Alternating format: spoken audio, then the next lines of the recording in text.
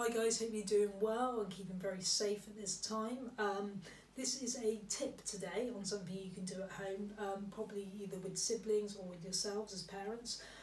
This is mess-free painting. Now painting is fantastic because it allows your child to explore different colours, different tactile things and different experiences. But however, as we know with painting in school a lot, it's a very messy activity, and especially if you've just got the one chair or fabrics and things, it can get kind of very difficult to clean up after, especially if you're doing this activity in the morning. You don't have to bath a child or clean them very well afterwards. So this is just the way of doing painting without making too much mess.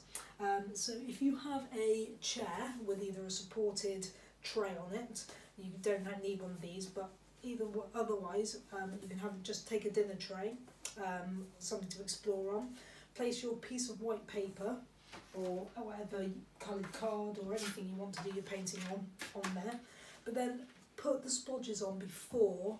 So do the splodges, so either get them to choose the colours if they can, just put a few random splodges on there or a particular colour that you've chosen.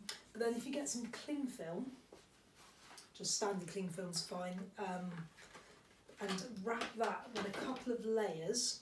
So put a couple of layers of cling film around the piece of paper with the splodges on it over the tray, and then allow your child to explore that by just either tapping or supported exploration with it hand under hand.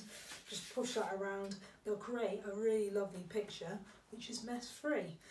And then obviously after that's dried for a bit, you can take off the cling film, remove the paper, and you'll have a explorated lovely drawing or painting that they've done, complete with using their hand or feet or anything else you would like them to use to make that photo, and they won't be messy. So that's my tip for today. I hope you enjoy the videos. I'll keep making some more, and hopefully we'll see you very soon. Take care.